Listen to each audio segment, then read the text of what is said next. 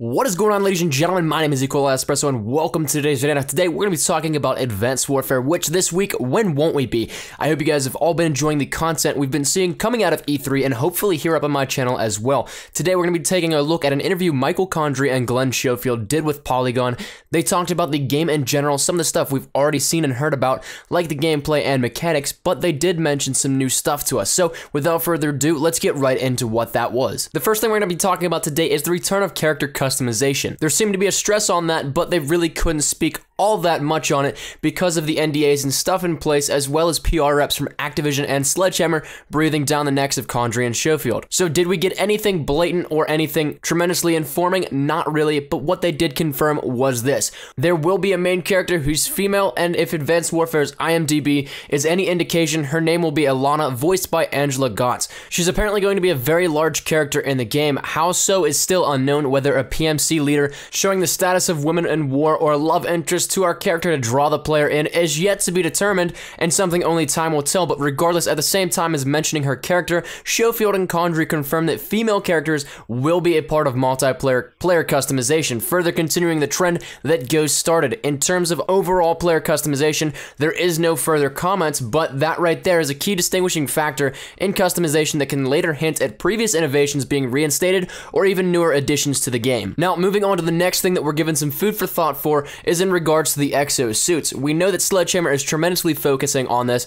as a key portion of the game. That's been an obvious fact since day one of info that's been confirmed. How far they've wanted to take it, that's a different story though. Well, in the interview today, it's now clear the role that will be played in the game, in single player at least. After each level of campaign, you'll get a screen like an after action report. Depending on how well you do will dictate how many points you'll get in order to spend on upgrades to your suit. Things like speed, mobility, agility, and reload were all things teased that can be upgraded. Schofield then proceeded to drop the info that you may have to play it more than once to unlock everything in the campaign. So this will certainly be something different, but I'm thinking different in a good way. This will be the first time that a player can really shape a playstyle in campaign, whereas previously playstyle was only thought of in multiplayer. A little integration into single player is a cool idea. My next thoughts though is if single player is so focused heavily around EXO suits, maybe multiplayer will have just as large attention to it as single player did. That being said, how could that work out? I have a few thoughts, but let's start on ones that were perhaps the most plausible. My first thought is that our perk system will have a category for or be completely heavily focused on the EXO. Things like speed, mobility, agility, and reload, like we were already teased,